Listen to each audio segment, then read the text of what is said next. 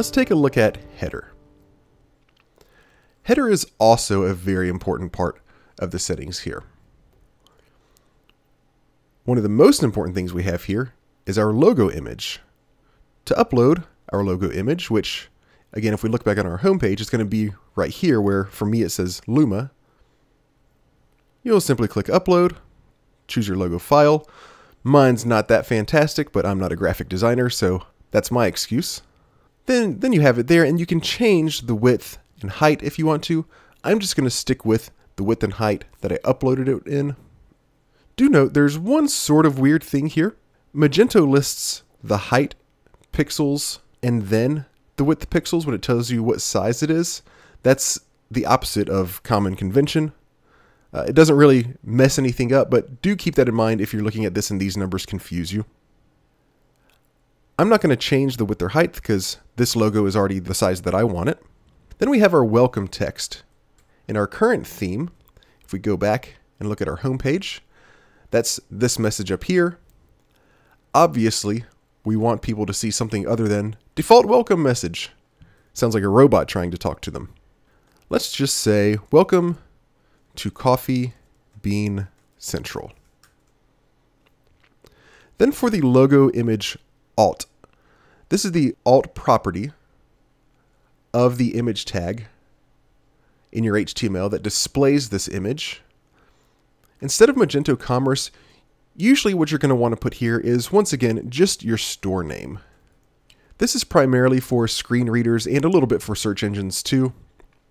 This explains basically what this image is. This is also helpful for the very few number of users who might have images turned off on their browser. For footer, we have the option to include miscellaneous HTML. This is kind of similar to our option to include scripts and style sheets. If you know what this is, then you don't need me to explain that, what's going to happen here. And if you don't know what this is, don't worry about it. We're not going to get too technical here. It's probably nothing that you're going to need to use anyway. For the copyright, we're going to want to change the copyright to our own entity, Coffee Bean Central. That is, if you want to include a copyright at all. We can just delete this if we wanted to, but I'm just going to change this to Coffee Bean Central and keep the rest of the text as it is. Now we have pagination here as well. This has to do with how page numbers are displayed when you have multiple pages worth of items that a customer can click through, and at the bottom you may have numbers like 1 through 9 or 1 through 9 then ... 100, similar to if you're scanning through multiple pages of, say, Google search results or Amazon search results, things like that. This is where you configure that stuff. We're not going to worry about this right now. We'll come back to that later in the tutorial. Then we have the option to add product image watermarks to our images. You probably know what a watermark is. If you don't, it's a faint, usually semi-translucent image that appears kind of overlaid over another image, and usually it has your company's logo or something along those lines, so that if someone tries copying the image and using it somewhere else, then your logo is permanently attached to that. Then your logo is still permanently attached to that, and people know where it originated from. For an e-commerce store, I recommend not using a watermark in most cases. Usually it's not really a big deal if someone happens to use an image of yours somewhere on the internet without attribution. And watermarks, by definition, will obscure your images a little bit. In e-commerce, it's extremely important that your images are as clear as possible because they are pictures of things that people are purchasing from you. So you want them to have the best possible image.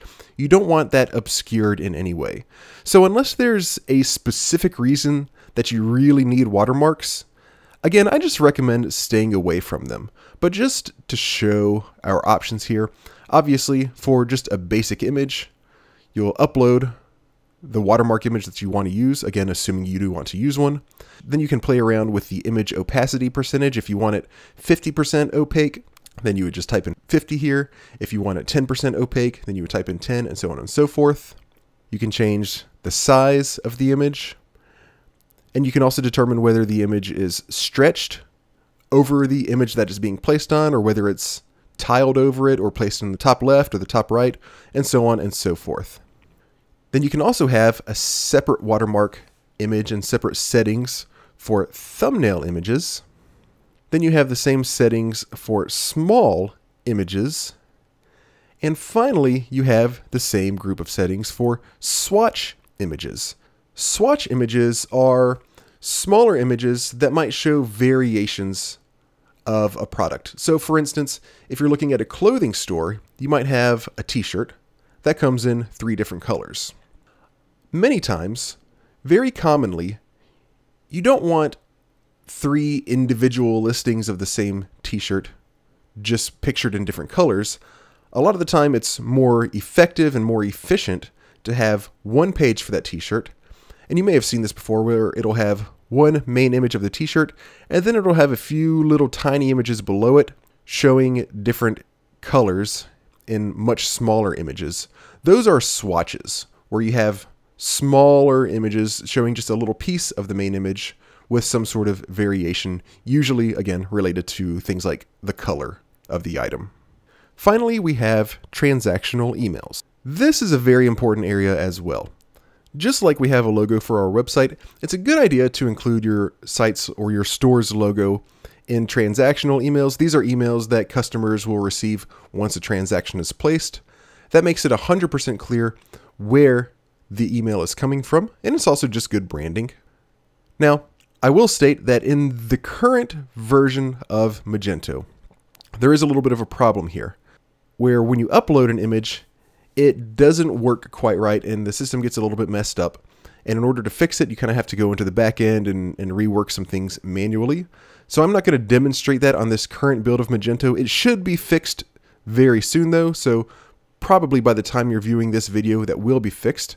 But you'll upload the image just like you did any of these other images above and the main website image.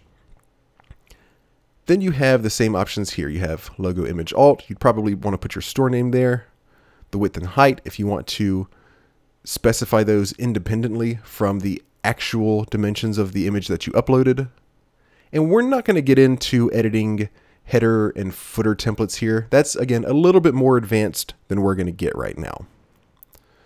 So once you've made these changes, particularly the header changes and the HTML head changes, go ahead and click Save Configuration.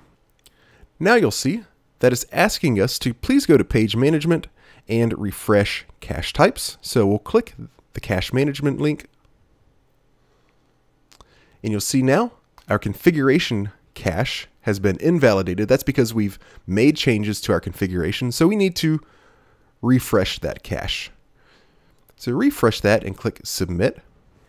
And you'll notice now that if you go back to your home page and hit refresh, it's not actually any different yet. That is because, let's go back, this only flushed the configuration cache, but it didn't flush the cache of the front end of the website that it's displaying to visitors. To flush that cache, you have to also click Flush Magento Cache. So go ahead and do that now. Now once that's run, now go back to your home page again and refresh. And you should have all of your settings now. Obviously, there's still a lot of work to do, but the changes we've put in place are in fact there. Notice we have our favicon. We also have our title suffix, the space, pipe character, space, coffee bean central suffix that we told it to apply to any HTML head title. We have our real welcome message. And of course, we have our real logo.